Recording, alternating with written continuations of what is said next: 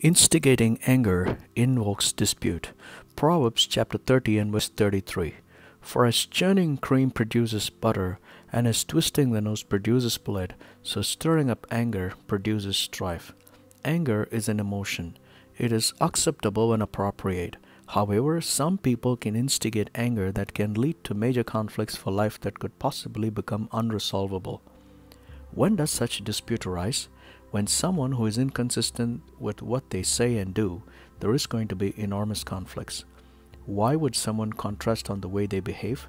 It is their insecure feeling, and for some around who are not part of it directly, make the best use of the situation to gain their benefits.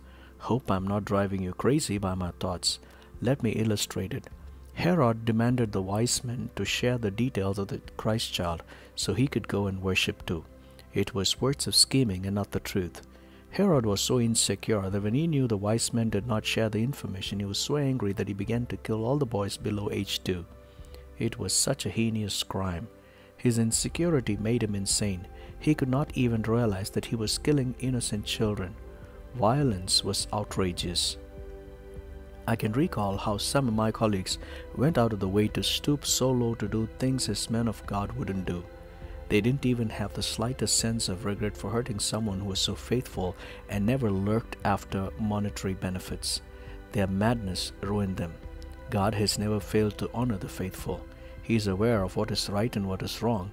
It is not worth to instigate anger. It can only ruin. Instigating anger invokes dispute. Amen.